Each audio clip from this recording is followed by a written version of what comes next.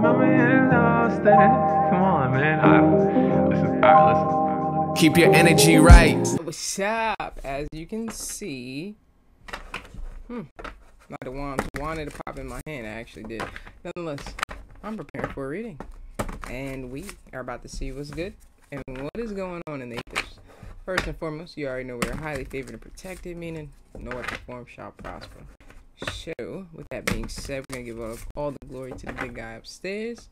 We're just gonna get straight to it. We're gonna see what's good. We're gonna see what's going on, and we're gonna see what's actually going on in the ethers, because I don't know, things just feel a little, feel me? So let's get to it. Influence in the read. Bottom of the deck, we have the two of this. Okay, let's see what we got. Okay, everything does seem to be balanced. Everything does seem to be asymmetrical.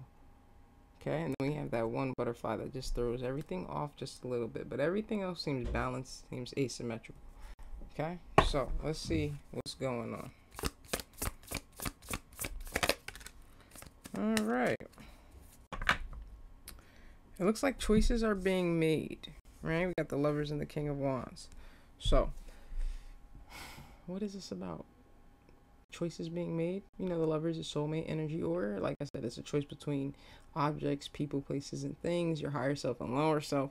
Nonetheless, King of Wands is all about that primal energy, taking action, moving forward, and you know, you overall being the victor, the winner. He's a rather primal energy, we'll say. Okay, very primal energy. Bottom of the deck, we have the Seven of Wands.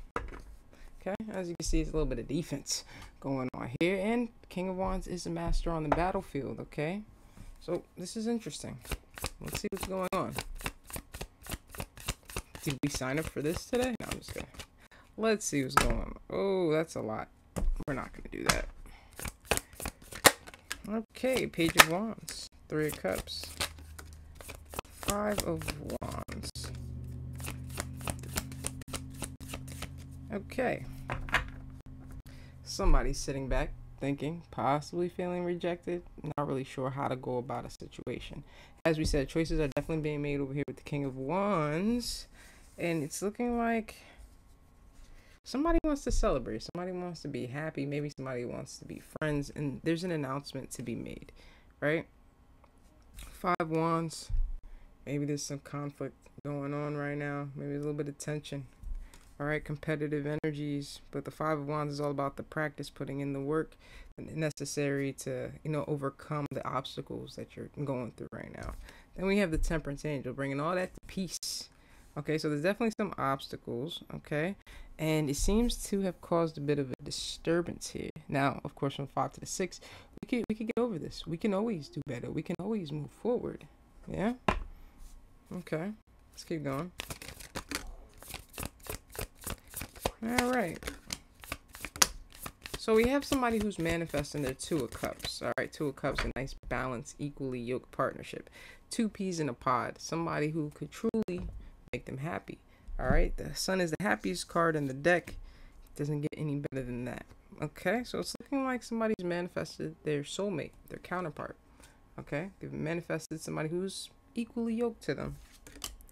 All right, we have Five Pentacles. Not sure if they want to offer their pentacles or what's going on. It's along the lines of giving their pentacles towards an investment of a Ten of Pentacles. All right, yeah, so it looks like somebody wants to move forward towards victory and success and getting over these hurdles, as we were talking about. Okay, so we have the Chariot with the Six of Wands, so they definitely want to bring balance to the situation and overcome whatever turbulent waters we happen to be in right now. Okay, very good. Very good. The thing is, somebody's holding back with the Four of Pentacles. Seems that the key is definitely in the room, literally on the floor, but you have to drop what's in your hand so you can pick it up. Yeah? Okay. Okay. Pick the key up and go through the door. There you go. All right. Cooperation would be key. Okay.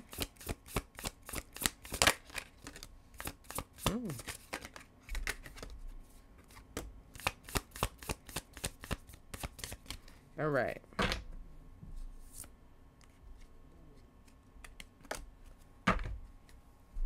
Five of Cups, bottom of the deck. Sorrow, sadness, crying over spilled milk. But it almost seems as if it's a figment of their imagination. And when you wake up from your little slumber state, there's two actual cups in your reality.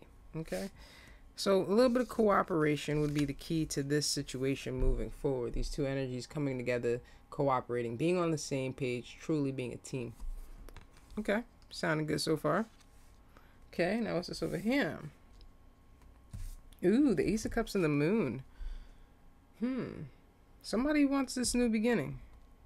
Somebody wants this relationship. Somebody has deep emotions that clearly are being suppressed with the Four of Pentacles and also the Moon. So all of this is kind of beneath the surface, being suppressed. Oof. Okay. All right. The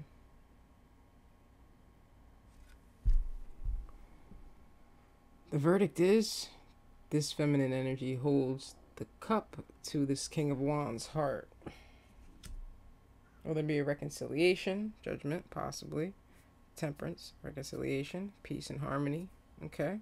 But nonetheless, this sweetheart has made a final decision over here. The sweetheart of the deck, the Queen of Cups, has made a decision. Let's see what's going on with that.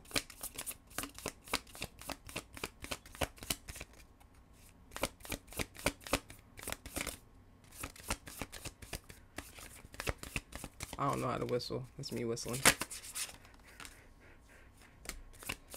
Ten of Wands on the table. Bit of a burden. Okay. Bit of a burden here. Okay. Four of Swords sitting back. Resting. Taking time to yourself. Very much balanced. Very much in your zone. Okay. So unfortunately there is a bit of a problem. 10 Wands. Somebody's definitely carrying this burden. Okay, what we got here? Boom. Oh, okay, so duality. These are two very powerful energies, very different as you can see, but very powerful energies. And when they come together, the potential is endless. All right, so it's very much possible for these powerful energies to come together and make magic, make peace, make harmony.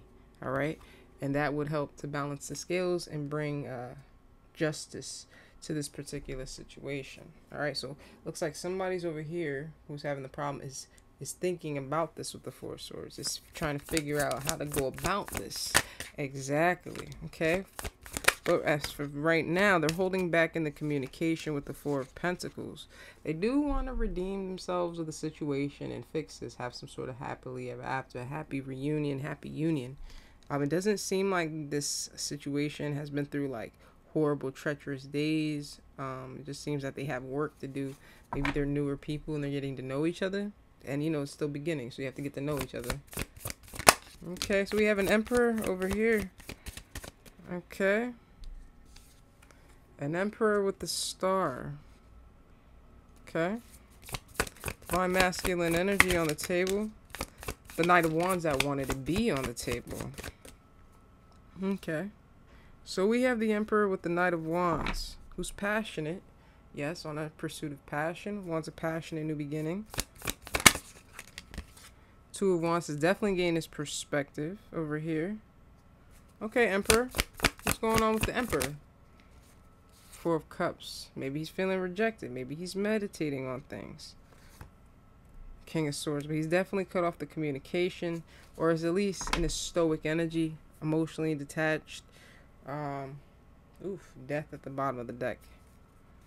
So he's definitely seeing the truth in clarity. He's speaking the truth. Eight of Swords. But also feeling stuck. Like in a mental imprisonment. Two Swords, not sure what to do with the situation. Creating 10 Swords. A very painful situation. What is this? Okay, so Emperor over here seems to be going through a tower. Alright, things are being revealed. Things are being brought to his attention. And maybe that's the reason why he's hurt and going through this right now. 10 of Swords. Yeah, so it's been revealed to him that he's actually still hurt. Okay, maybe as he's trying to pursue this passion in the beginning, coming from the Most High, he actually realized that he may still be hurt. 10 of Swords, the world, and the devil. The World. Let's see what that is. The World. Wounded Warrior. Not sure what that's about to the Queen of Swords. So I'm not sure if he wants to close out the situation with the Queen of Swords or if he wants to speak the truth to this particular Queen of Swords. But it looks like he's in the shadow side with the Devil over here.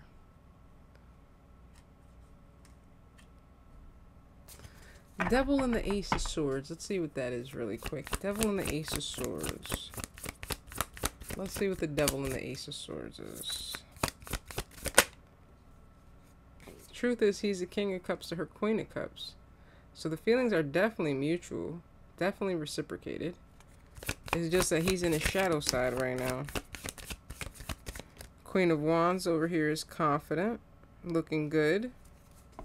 What about the Queen of Wands? Six of Swords. And the Sun. So the Queen of Wands seems to be moving towards her Ten of Cups, her happily ever after. The happiest card in the deck. And my happiest card in the deck. So she seems to be moving towards her happily ever after. Very good. Confidently. The Hierophant. Knight of Cups. Page of Pentacles. Alright. Trying to figure out how to hit the redo button on a situation. Okay. Okay, so apparently there's going to be some sort of romantic gesture, some sort of nice energy that's going to lead to some sort of prominent message being delivered. Okay, Page of Pentacles. Okay, something... There's a bit of confusion here when it comes to somebody's... I don't know if this healing manifestation, but between the past of what happened to this energy and then what's going on now, it's leaving them in a state of confusion, not really sure if this is their happily ever after, if this is their Ten of Pentacles situation, if they can invest and get into the situation. Is this your manifestation, or is it clear that we need to heal from whatever this was that triggered this particular masculine energy? Whew. Let's get one more on that one. Then we're going to wrap this up. Because it's a little hot in here. It's a little hot in here. The Hermit on the table. Ten of Cups, bottom of the deck. Okay, we're going to put that right there. We're good on that note. Let's see what we got here. The Hermit. To the Two of Pentacles. Okay. Remaining calm, cool, collect, doing some research, figuring some things out. Eight of Pentacles. Working. Pouring their blood, sweat, tears, and energy into their work, it seems. Seven of Swords. So somebody's being careful as they come back around. It looks like they're watching from a distance. Is this the Empress watching? Is this the Empress?